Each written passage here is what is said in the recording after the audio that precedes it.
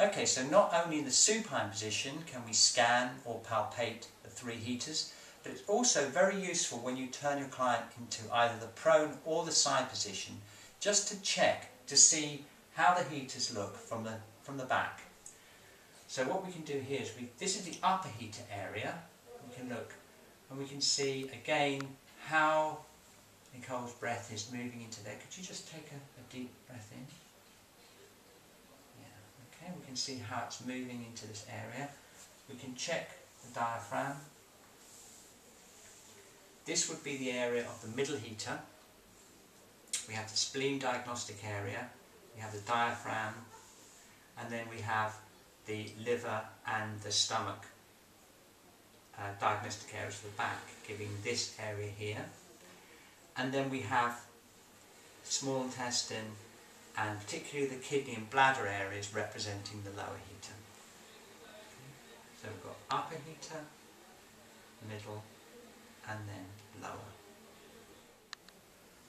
Okay, so once we've checked out the upper heater, we've released the diaphragm and worked on the middle heater, and we've also worked on strengthening the energy of the lower heater, we can also do some simple techniques just to finish up and to just feel the energetic connection directly between all of the heaters. Okay?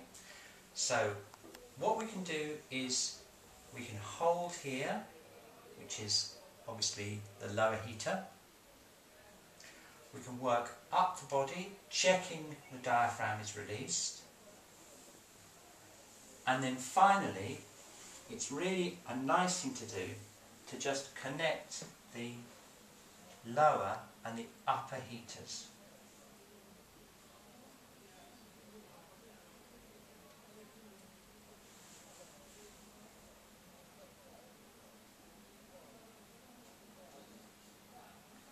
And we can work around the kidney meridian, the heart and the lung, feeling the connection between the upper part of the upper heater and the lower heater.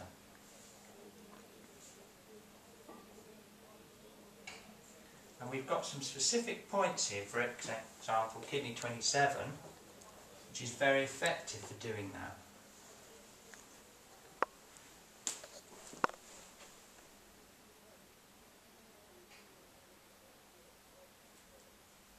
Here's the kidney meridian.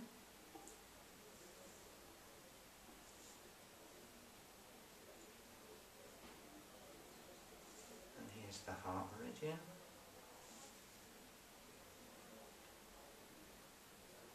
And finally, the lungs.